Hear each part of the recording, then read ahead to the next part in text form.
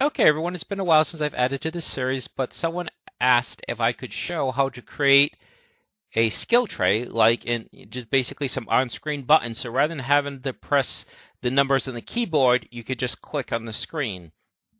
Before I continue, let me just say that the so-called proper way to do it would probably be able to use the UI and create a button. And if you guys really want, I can show you that too. Honestly, I find it kind of cumbersome because you create a script, and then with that script, you have to create a function, but the function doesn't automatically work. You then have to associate that function with an event. And so I find it actually takes a very simple idea and makes it kind of complicated. Whereas if you create your own button, basically what you just do is you're taking a 2D image and using on mouse down, on mouse over, on mouse exit, things like that. And so it's functionality that you're much more familiar with. So if you guys want to see the so-called proper way, I could do another video that shows you how to do that. And the other reason why I don't find this to be necessary, the actual UI buttons, is because this is a 2D environment. If you want something on top, all you have to do is say it's ordering the layer. So you just put the buttons at like 10 or 20 or 50, and they will always be on top. Not to mention that you don't have the issues of a 3D camera. So with a 3D camera, yeah, you really need to do it the right way. You need to have the overlay of the UI, but when it's a 2D, not so much. So again, if you guys want to see it, I'll show you that. But I really think that if you're trying to do a simple project, I think it makes much more sense. So I imported this image. Since it's a 2D project, it defaults to sprite, which is what we want. If we were in a 3D environment, it would default to a texture, which is not what we want. So what we can do is we can take this button and just drag it right into the environment. Can't really see it very well because it shows up dead center, and so the image of the camera is behind it. So let's just take that and move that down dead center. And now we want to make sure it's on top of everything else, which right now it's not. So like I said, you just use whatever the highest number is going to be. So say 20. And you can just run it to make sure it's appearing. And sure enough, there it is. Now what we're going to do is we're going to add a component to that. We're going to add physics 2D, and it's going to be box collider, and it's going to be a trigger. So what will happen is now you'll be able to click on that once you put in the code that checks for a mouse click. So let's go ahead and do that. So we're going to right click, create C#, and we'll call this buttons. Just in case you have lots of buttons, and rather than writing a new script for each one, you can use the same script and just check the name of what you're clicking on. So we'll take buttons and we'll drag and drop it onto this object. Let's go ahead and open up buttons. Now, whenever you add new collision events, I think I've said this before, strongly recommend always test the collision in and of itself before you start getting into complex functionality. So you always want to make sure that the collision or the click or the mouse over is always working before you start getting complex functionality. Okay, so let's zoom in a little bit.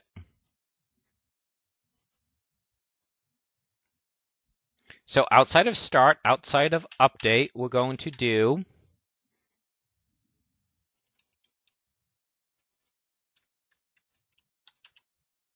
so on mouse down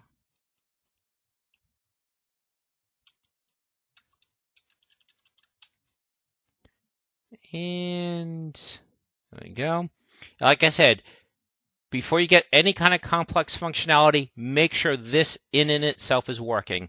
So to me, simplest way is just using debug.log and then click worked. So as long as you don't have a bunch of other stuff spamming into your debug log, that should be sufficient. So we'll run it. We'll click. Click worked. Okay, so great. And if you decide that this is too small, you certainly can make the object bigger several ways. You can change the size of this by changing the ratio. So right now it's pixels per unit. You would make the number smaller to actually make it bigger. Sounds contradictory, but it's a ratio, so that's why it works that way. And the other thing you can do is you can just increase the size of the individual object. Difference is if this is used in multiple places and you change this, every one of those instances will be increased.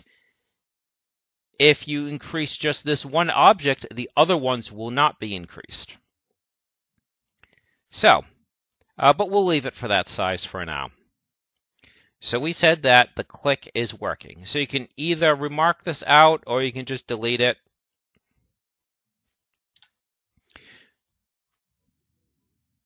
So what we want to do is we want to integrate this into both the which control and the suit control.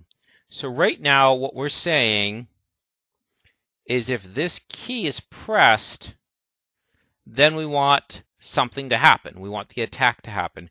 So what we want to check for is we want to check for this or the button being pressed. So that means we're really going to create a static variable. That way it can be modified here, but be read here. So what's that static variable going to be? We can call that, well, let's go to battle flow, and we'll call this public static string attack but pressed. Now, we'll start this off as no because it hasn't been pressed. I always get questions as to why do I use a string instead of a Boolean when I'm doing yes or no. The reason is because too often I think a situation is going to be just yes or no, on or off, and then it turns out that I need additional states. And because it's additional states, I have to go back and recode. Whereas if I start with a string, I can just check for new values without having come back here, changing the type of variable, and then actually checking for different values. So yes, technically I could use a Boolean for this, but again, too often I found that I need a third or a fourth state, and then the Boolean no longer works.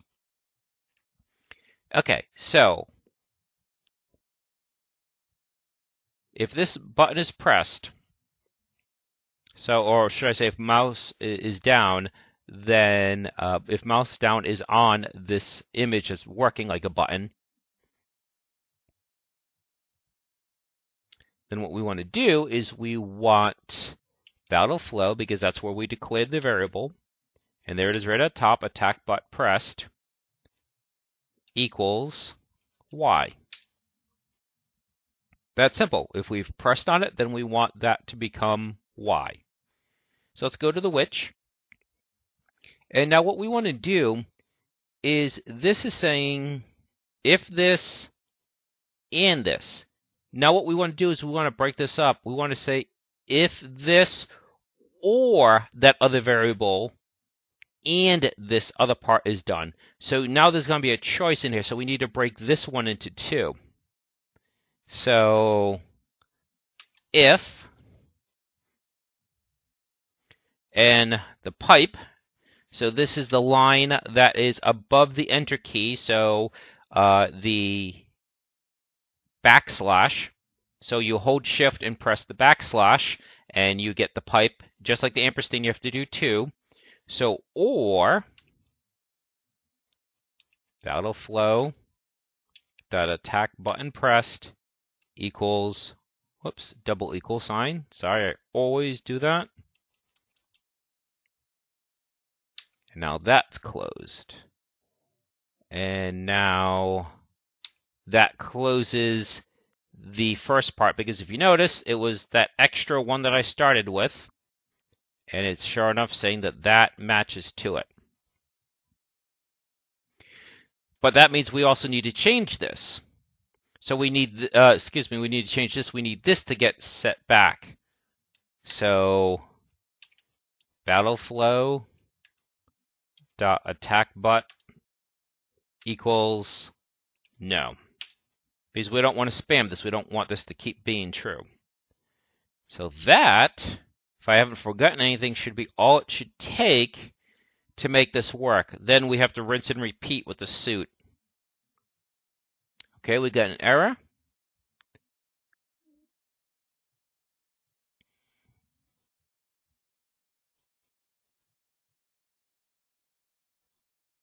Did not save this. That's why I got the error. I should believe that should take care of it. There we go.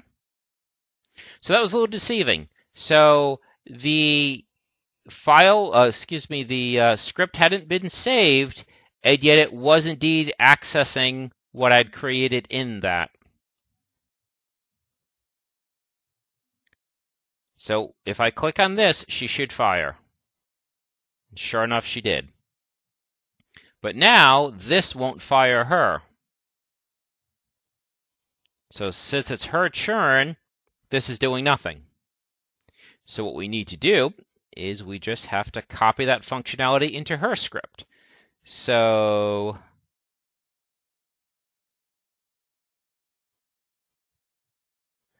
it's a little messy because of the extra parentheses, so you're going to have to be careful about this. So again, you want to find the if where you're checking for the pressing of the button, and you're now giving it an alternative. Let's see if that's right. So this should match the middle one. Yep, that should do it. But we got to do the same thing. We need to have battle flow dot attack button pressed set to no.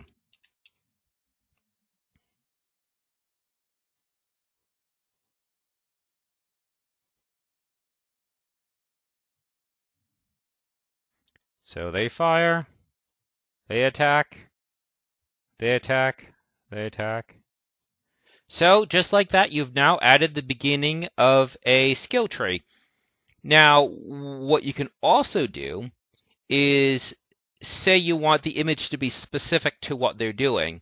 Like she has a fireball, so you might want the fireball to change. She's doing a physical attack, so maybe the sword is okay.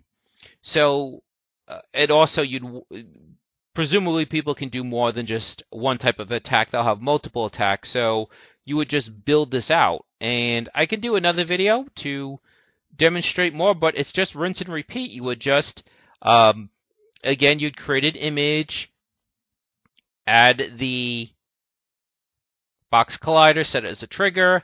You'd add a script, and the script would say what happens when it gets clicked on, and specifically, it would be the on mouse down. So I think that's about it for now. I'll definitely do at least one more video. Maybe we'll look at on mouse over, things like that. Because maybe when you linger over this, you want a pop-up that says what it does, like a tooltip that says if it's the witch, it'll say does 50 fire damage. If it's the bodyguard, does 80 melee damage, that kind of thing. So definitely not done, but a really good start. And again, some people out there are going to say, gee, you really should use the UI.